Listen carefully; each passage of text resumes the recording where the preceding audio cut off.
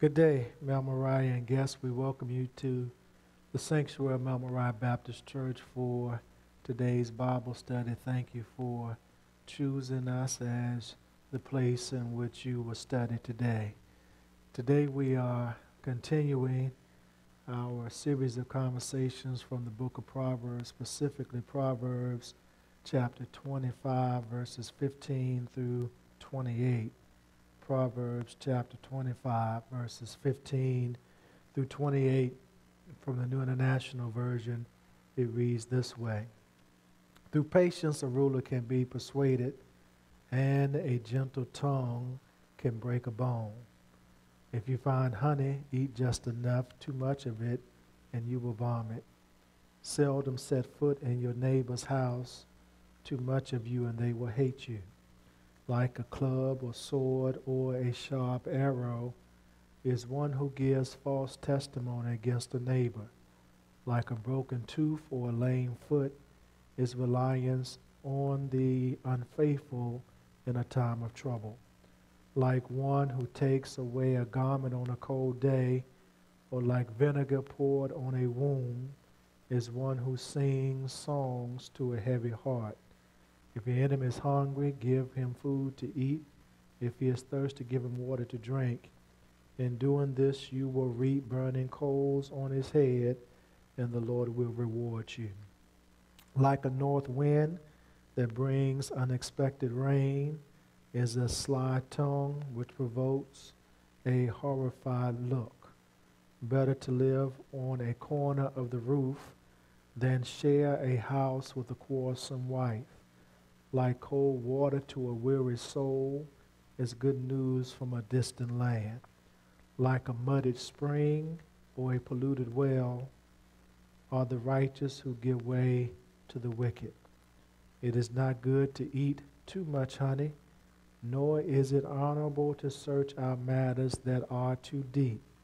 Like a city whose walls are broken through is a person who lacks self-control. Amen. That's Proverbs 25, verses 15 through 28. Let us pray. Father, we thank you and we praise you for this opportunity to come today to study your word. And as we study, we ask and pray that you would just be the ultimate teacher and that you would change our hearts and our minds so that we might be more faithful to the proverbs you have given unto us. In the name of the Christ, we pray and give thanks. Amen. Remember that we are in this second section of a collection of sayings from King Solomon. King Solomon is broken down into 5 parts. The first part is chapter 1 through chapter 9, in which we have parental sayings where a mother or father is speaking to his or her son or sons and giving them parental advice as they are about to leave the home for the first time. They have reached adulthood. The second section is a section that starts at chapter 10 and moves all the way to the end of chapter 24, and that is called the first collection of sayings by King Solomon. We do not believe that they were written by King Solomon. We do believe, however, that they display the same wisdom that King Solomon himself displayed. And so now we are concluding the first chapter in the second collection of songs or sayings attributed to King Solomon, specifically Proverbs 25, verse 1, all the way down to 29, verse 7. These are said to be more Proverbs of Solomon compiled by the men of Hezekiah, king of Judah. We do believe that these sayings are compiled by Hezekiah, the king of Judah, who served from about 720 BCE to about 700 BCE. These again are not written by Hezekiah, but we do believe that they were collected by Hezekiah. Remember again that the book of Proverbs is a book that teaches us what wisdom looks like and the results of wisdom.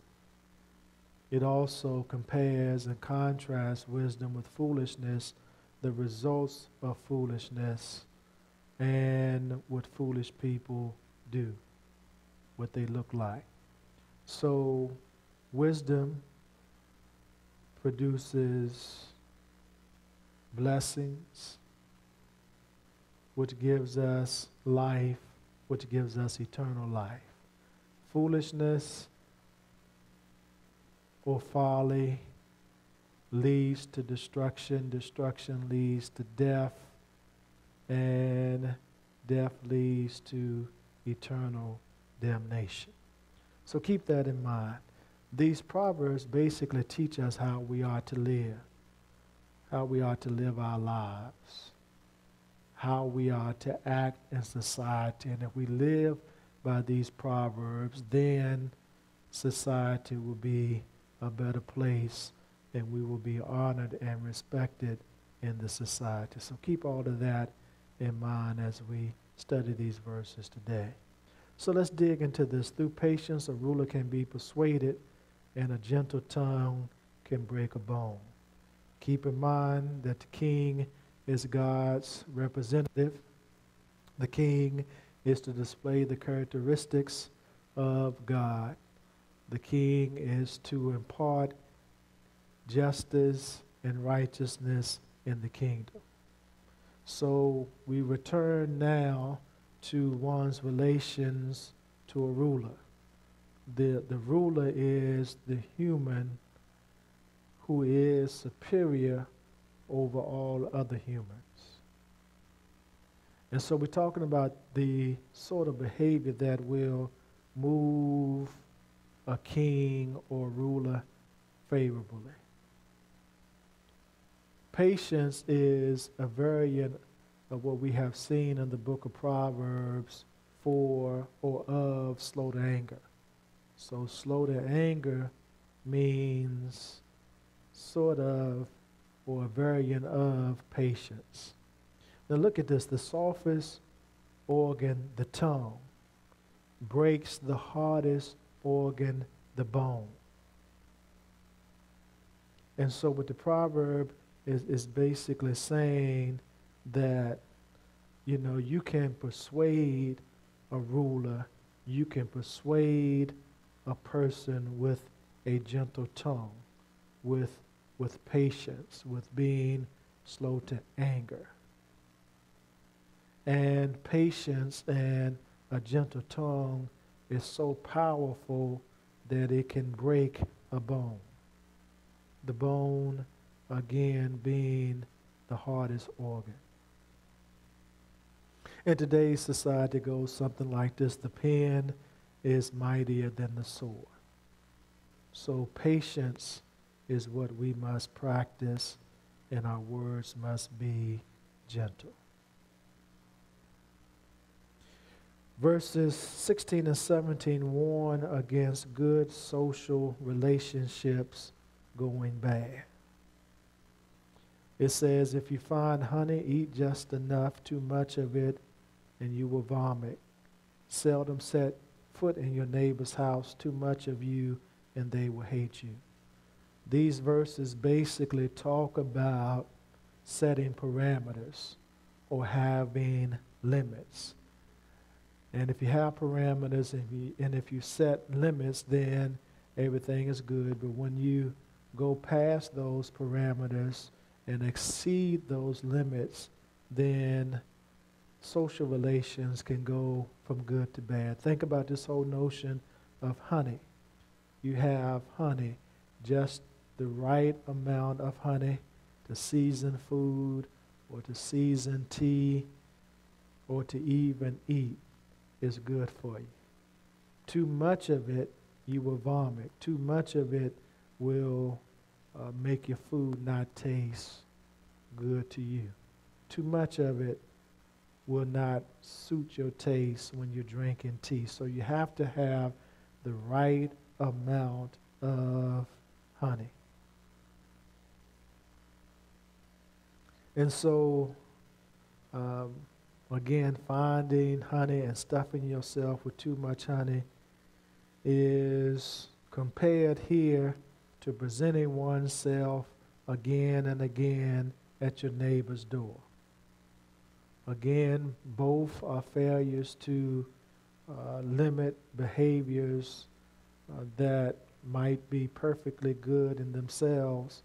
What I'm saying is honey within itself is good. Visiting your neighbor within itself is good. But too much of it can be bad. Too much honey can make you sick. Visiting your neighbor or knocking at your neighbor's door too much can wear out your welcome. And it also teaches us against this whole notion of too much of. Too much of can be a bad thing, but just the proper limits or just enough can be a good thing. So I think that that's basically the lesson learned. Too much of can be bad, just the right amount can be good. Verse 18 goes back to this whole notion of a false witness, like a club or a sword or a sharp arrow, is one who gives false testimony against a neighbor. Now think about this whole notion of a court case and a false witness, and in a court case can initiate the judicial process. It can be, the false witness can be an accuser who initiates the judicial process, or after it has begun, this false witness can testify in court. And here we have weapons that can be used or that can do damage when used with deadly force. A club or a sword or a sharp arrow can do much damage. It has deadly force. And the same thing with a false witness. A false witness can do much damage. So the weapon is an imagery for the deadly force of lying words. We have to be careful what we say. As I said last week, and we have to be people of truth. People who do not lie, people who do not make up things, people who do not gossip, but people who always relay the truth. Here we have another proverb in verse 19 that basically says the same thing. Like a broken tooth or a lame foot is reliance on the faithful in the time of trouble. A broken tooth, you can't depend upon it.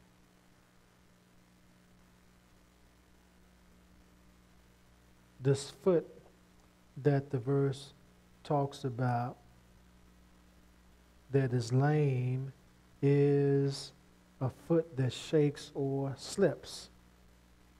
And the one who has this foot that shakes or slips really cannot depend upon it. And we are reliable and dependable on our body parts. And a healthy society is dependent upon those who are in it. A healthy society is not one that only depends upon certain people or people who are dependent upon themselves. A healthy society is one in which persons are dependent upon one another. And so therefore, in times of crisis, when things are not going well in community, community depends on one another.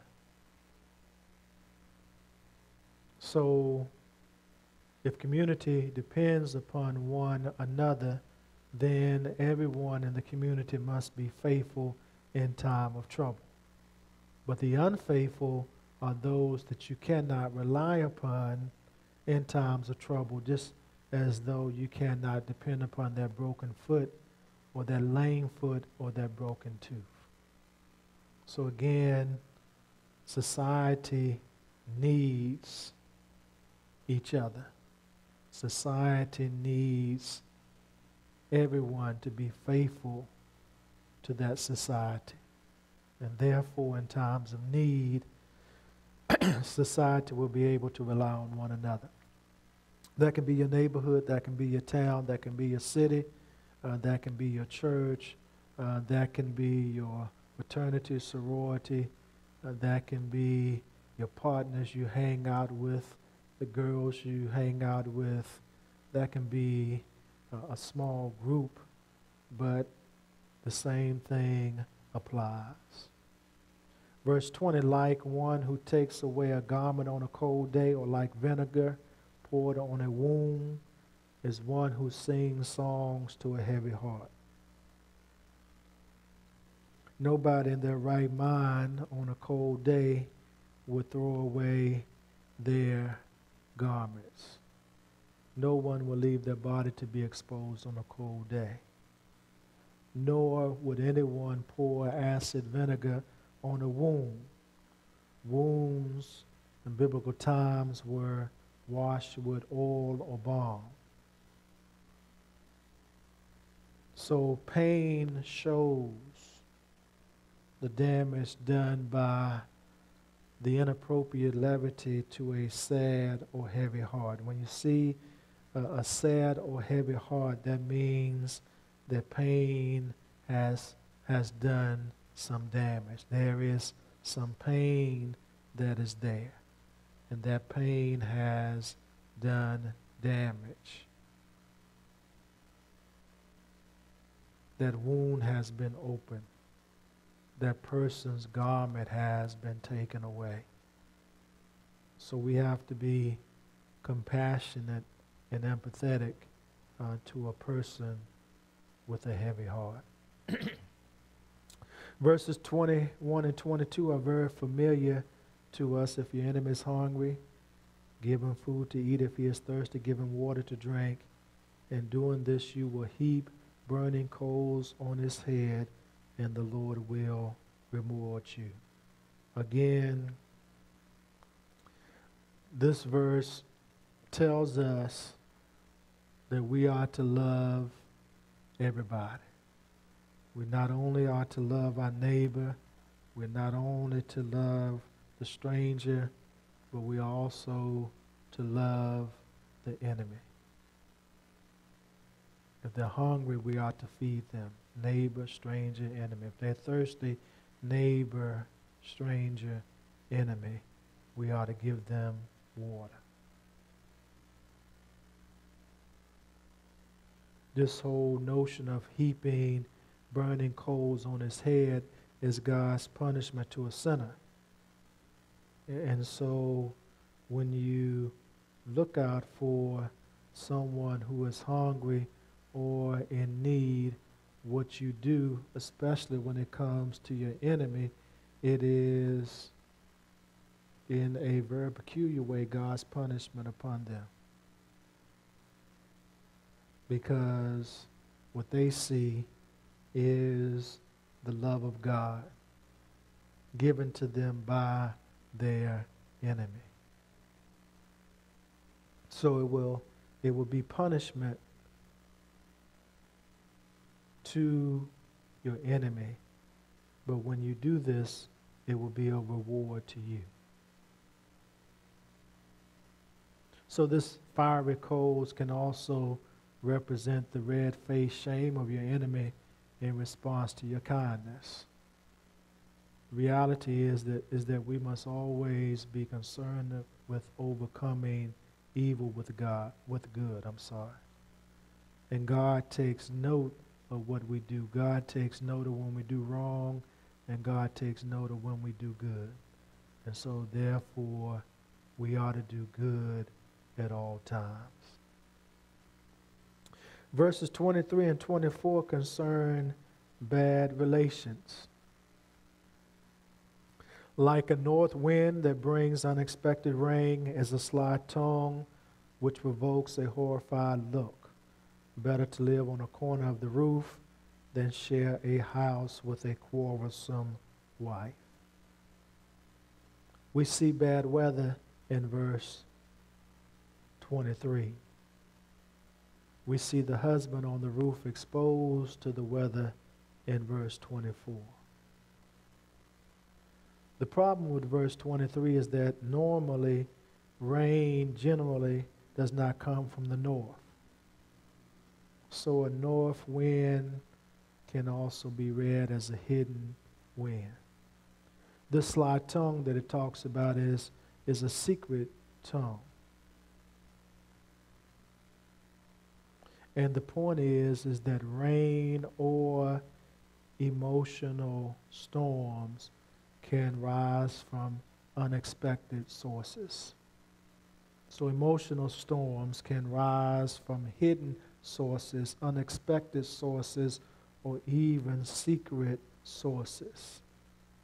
And we have to be very aware of that. Verse 24, better to live on a corner of the roof than share a house with a quarrelsome wife. We see verse 4 numerous times in minor variations from the book of Proverbs. And I read where Socrates, his wife, gave him a scolding, and after she gave him a scolding, she doused him with water.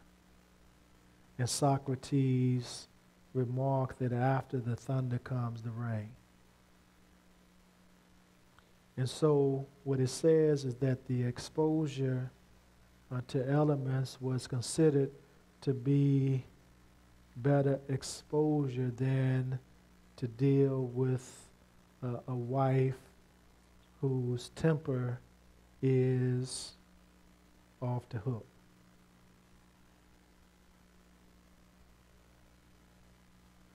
And this is not necessarily a bad thing, because we see, and we will see at the end of Proverbs, that the remarks about a quarrelsome wife is tempered by the persuasive affirmation of wife as wisdom. So it does tell us that having a wife is a statement of wisdom, and a wife is one of wisdom, but it also tells us that there can be times in which things in that relationship is not right. And it's better to step away, use that patience that we just talked about, and then when things cool down, come back and talk about it. Verse 25 and 26, like cold water to a weary soul is good news from a distant land. Like a muddied spring or a polluted well are the righteous who give way to the wicked. Like cold water to a weary soul is good news from a distant land. Like a muddy spring or a polluted well are the righteous who give way to the wicked. We see verses 25 and 26 linked by water images, one positive, one negative. Remember, both are presumed by the hot and arid or dry land or dry climate of Palestine. And drinking water in this hot and dry climate of Palestine was very, very precious. It was a life-saving commodity. And so good news from far away is like water that restores a person who is worn out by thirst. So good news is good on any day. It restores our soul. It gives us water to quench our thirst. And then we have this notion in verse 26 of a muddy spring and a polluted well.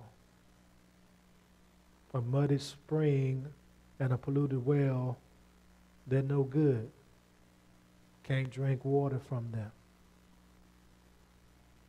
And in like vein, a righteous person who has given way to the wicked is no good as well. So it lets us know that there are times in which the righteous do give way to the wicked. And there are times when the wicked or the guilty succeed at the expense of the righteous or the innocent. And the reality is that there are times in life when things just don't work out justly.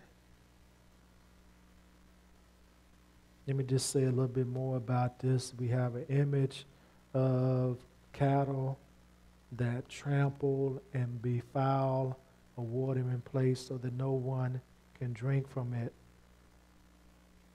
Something that is good has essentially been ruined.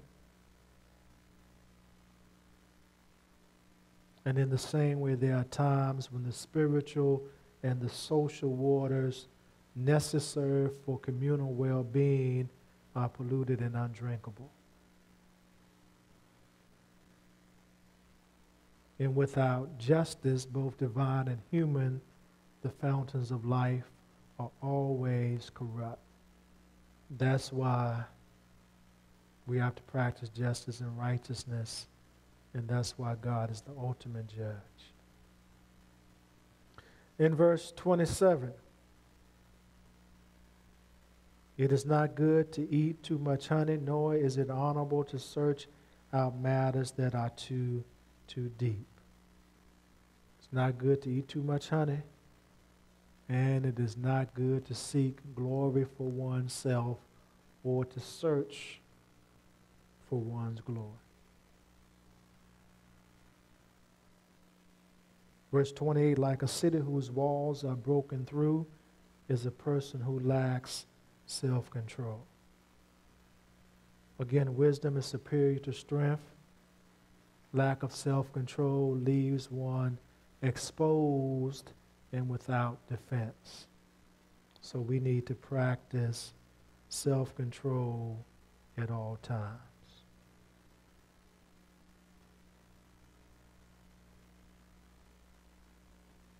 That ends our study. So let's look at what Jesus says about all of this. Let's look at Matthew chapter 25. Matthew chapter 25, beginning at verse 35.